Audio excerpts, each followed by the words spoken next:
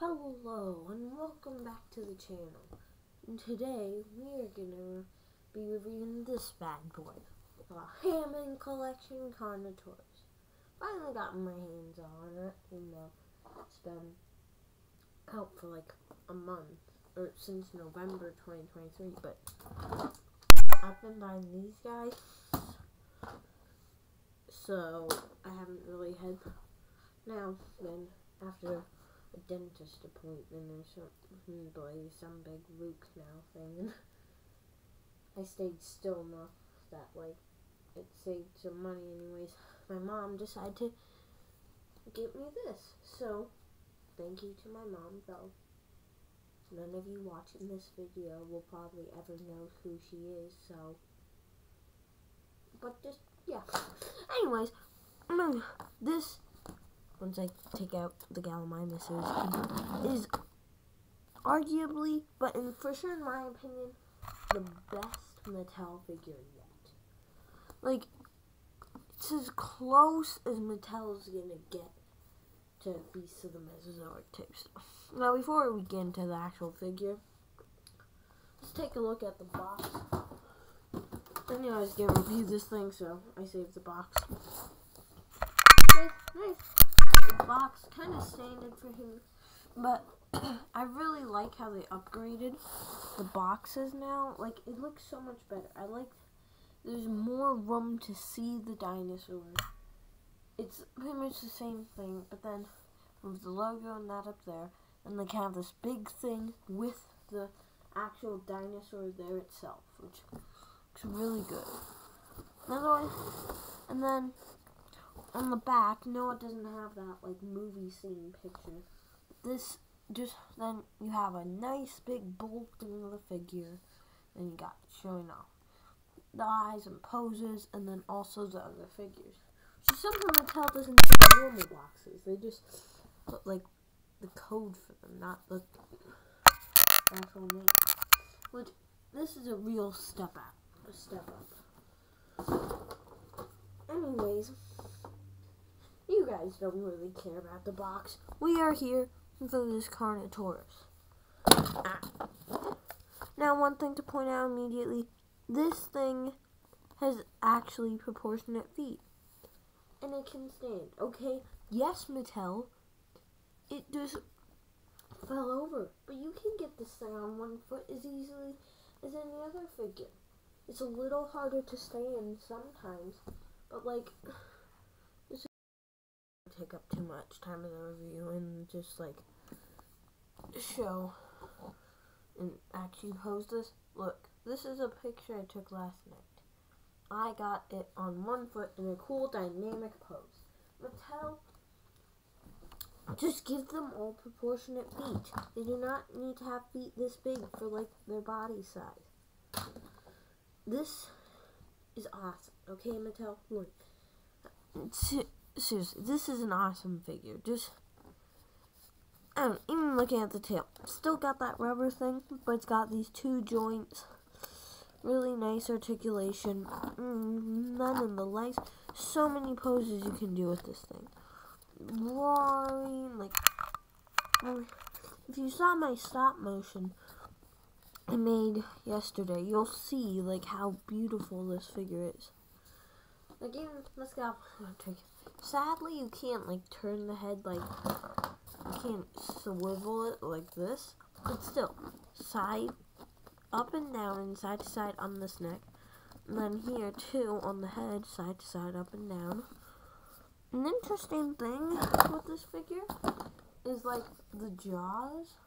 If you open one, it opens the other. Like, I don't know what it is. Point, just looking at this head. This head is beautiful. Like, it's got a nice glass eye. Sometimes you can't really see the pupil, but like, look, there, you can see it just fine.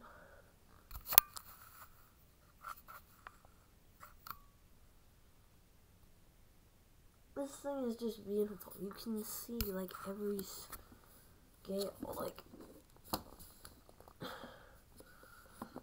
just looking inside the mouth, it's filled with glossy. Perfect. And then you got the nice rubber teeth, so then you don't have teeth this big. Head looks awesome. Like, seriously, this thing is near Beast of the Mesozoic perfection. It only has like 4 flaws when compared to so many other Mattel figures with like multiple flaws. Like, the only flaws is a little bit too big arms, not painted dew claws, not painted fingernail claws, and then I found this out in Marco Makes review of it. This head sculpt is spot on, except the top jaw overlaps the bottom, which makes the cheeks a little too far out, but still, does that really matter? This is, besides like Jurassic Justin's stuff, the best articulated Jurassic figure. Oh, yeah. Like, it is beautiful. Like, paint over, like, I just can't get over it. Can do so many good poses. And then arms, just got 2 joints. I don't know, I really feel like they didn't I don't think they need to do that with the arms. They could. I would have been just fine if the arms were just like this as one mold and it was a little smaller, so I don't really care.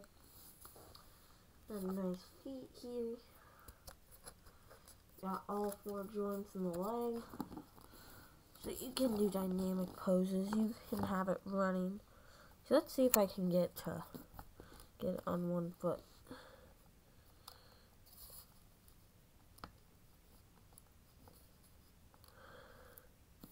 Oh yeah, there.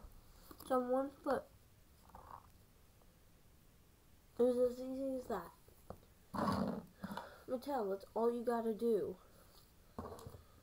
Like, I don't know why they go make these Carnotauruses and everything have huge feet. It can stand their spine like that. Actually, I might keep it in that pose on my shelf. Like, yeah. Anyways, moving on with comparisons. Here we have the action, what was it called? Carnotaurus. Really, you have to control and conquer Carnotaurus. This is just a repaint of it.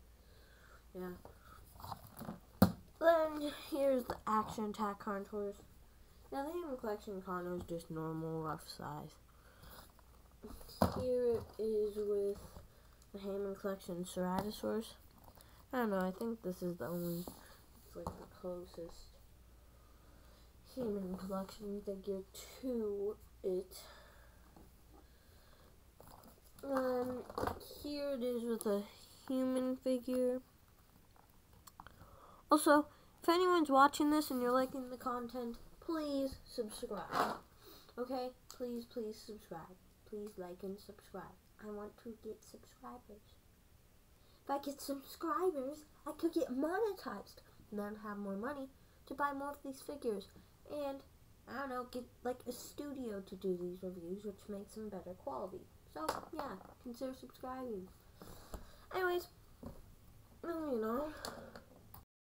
Here's with the Mattel Red Rex. I don't have the Hammond Collection T-Rex. So, yeah. And then the final comparison, because I compare like every figure, because on my channel the Hammond Collection Baryonyx is like my mascot for this channel, so there's a comparison with it. Anyways, really hope you enjoyed the video. Now, I think right now one of those like card things at the end with like a link to the video, next video. Click on one of those. I'm sure you'll enjoy that video. Like